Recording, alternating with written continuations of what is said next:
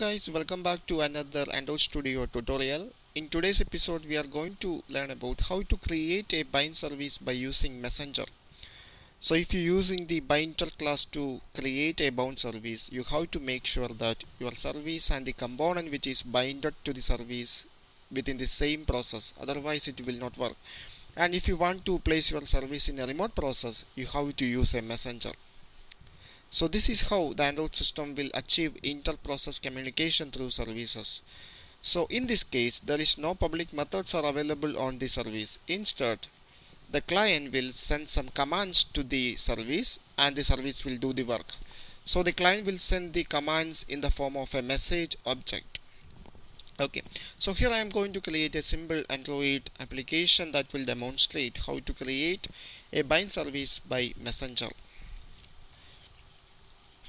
So here we have three buttons. First button is for bind the service and other two buttons for do some work.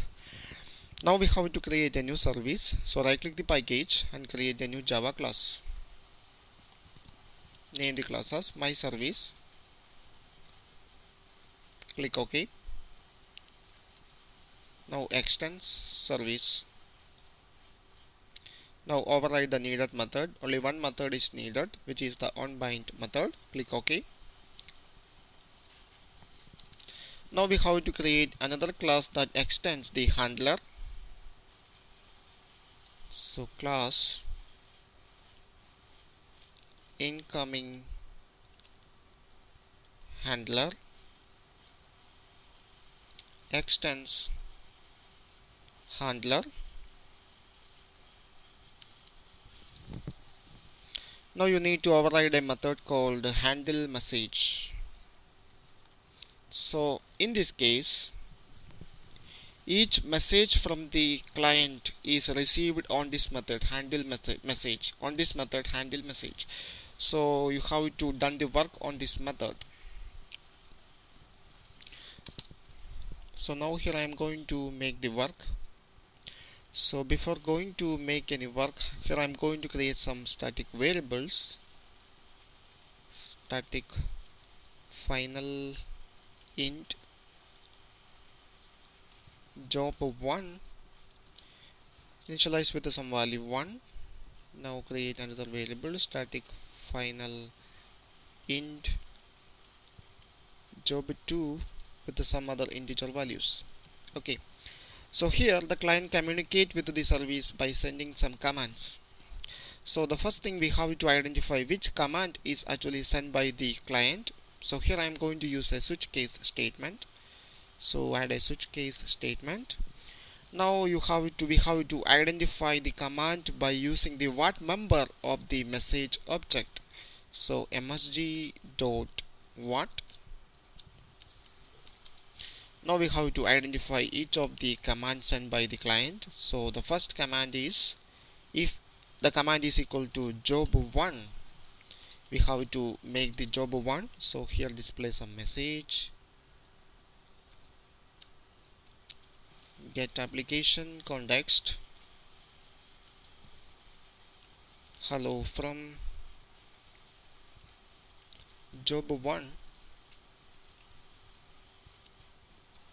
Now specify the length and finally make the toast visible using show method. Add the break statement. Okay, now we have to add the second case. If it is equal to job2, we have to done job2. So copy these statements, paste it here, hello from job2. Okay, also add another default block. In the default case, call the super method.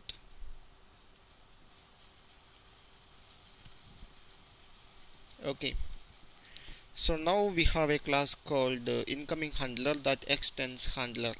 Now we have to create an object of messenger. So here I am going to create an object of messenger.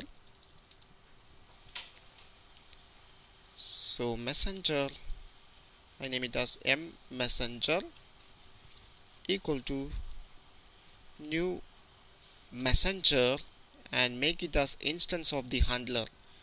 new incoming handler. Okay, now we have to return this messenger from the onbind method. So by using the messenger object, the client can send some command to the service in the form of a message object. So now from this iBinder, here I am going to return the messenger object, return mmessenger. Sorry, you have to call another method called getBinder. This will return an object of mmessenger. There is some mistake. No, nothing. Okay, so here display some message using a toast make toast get application context service binding.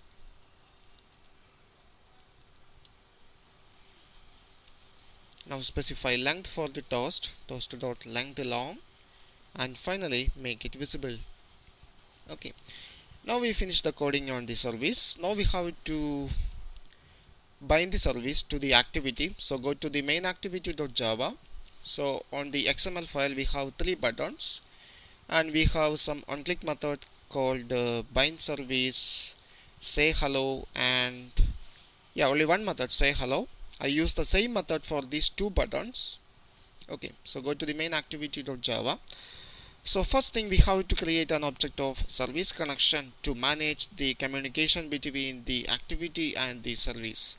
So here I am going to create private service connection. I name it as mConnection equal to new service connection. Okay, so we got the iBinder object on this method, on service connected method. So now we have to create an object of messenger here. So create an object of messenger, I name it as mmessenger, and initialize this with the null. So for the binding status of the service, create some boolean value. Boolean is bind, and initialize it with the false. Okay, so now we have to initialize the messenger object. Here I am going to initialize the messenger object within the onService connected method. So mmessenger equal to new messenger, and pass the iBinder object, iBinder argument. Here the argument is service. Pass that value. Okay, so now we initialize the messenger object. Now make the boolean value is bind into true.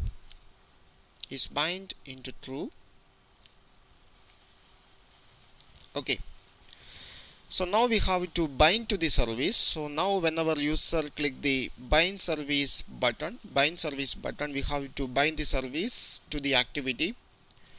So go to the bind service method, and first we have to create an object of intent. Name it as intent equal to new indent this, and the class of the service. Here the class is myService dot class. Okay, now we have to bind the service. So bind service, first you have to pass the indent object, indent. Second argument, you have to pass the service connection object. Here it is mConnection. Now a flag is needed, so context dot, and use this flag bind auto create. Okay, now we successfully bind to the service. Now we have to make the work. So whenever user click the button say hello and say hello again, this method will invoke. So the first thing, we have to identify which button is clicked by the user. Before that, here under method onService disconnected, this method will invoke if the service is crashed or the Android system will stop the service. So in this case we have to reset the object. So mmessenger equal to null. Also make the is bind into false. Okay. So finally we have to unbind the service from the activity. So here I override the one of the lifecycle method of the activity on stop. In this method here I am going to unbind the service. So unbind service and pass the service connection object. Also make is bind into false. Also messenger equal to null. Reset all the values. Okay, so now we have to do the job. So go to the say hello method. So here we using a messenger to communicate with the service. So in this case there is no public methods are available on the service. Instead the client will send some command to the service in the form of a message object. So the first thing we have to identify which button is clicked by the user. So for that here create another string value, string button text. Okay, so button text equal to the view object. It is a button, so cast it into button dot get text. Okay, I think we need to typecast this one into string. Cast it into string. Okay, now if the text is equal to, if the text dot equals say hello, that means the user click the first button.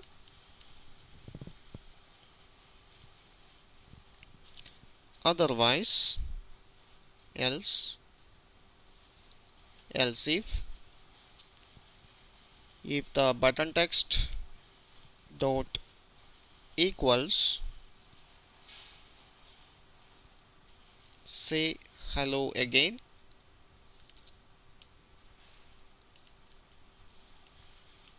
that is the second button.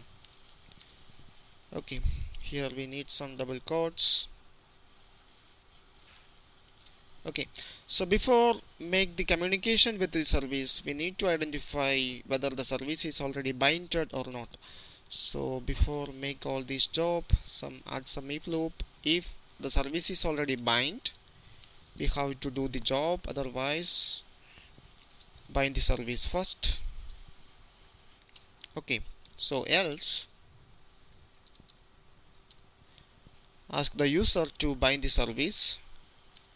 Toast dot make a toast, get application context, bind service first,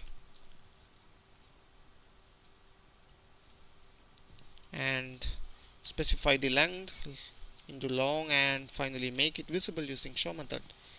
Okay, so the first thing, we have to create a message object and we have to pass the message object to the service using the messenger object. So if the user click the first button, that means say hello button, we have to do the first job. So first we have to create a message object, message equal to message dot and call the method obtain. First here I pass null value. Second you need to pass the command.